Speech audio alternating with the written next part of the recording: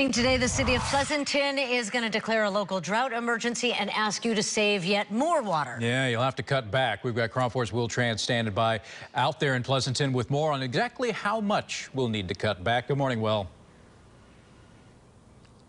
15%. So it's almost like you think you're saving money and your parents are like saying, no, you could do a lot better. We think you can save 15%. The city council will decide tonight at 7 o'clock.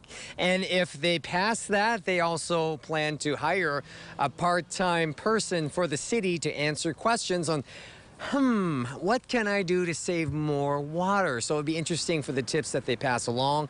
This person will also go around looking for leaks and see if you are using water excessively and probably knock on your door to tell you stop doing that because we are in a drought. We are doing good overall, specifically in Pleasanton and the Tri-Valley area for the past couple of months.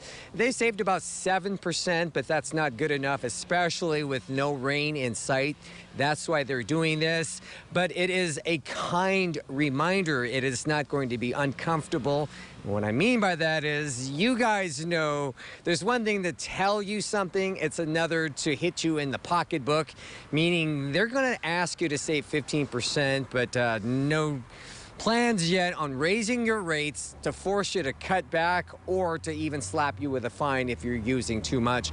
But don't breathe a sigh of relief just yet because that could be something down the road. We will be here to cover it, but they love to see this. Let me step out of the way, James and Daria, and zoom in.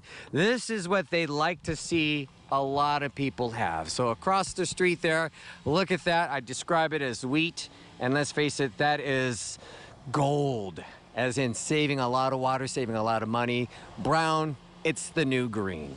It's the new green. It is. I'm just so used to it now. Yeah. That's It's not that I life prefer it, but here in yeah, the Bay Area. just the look. Thank you, Will.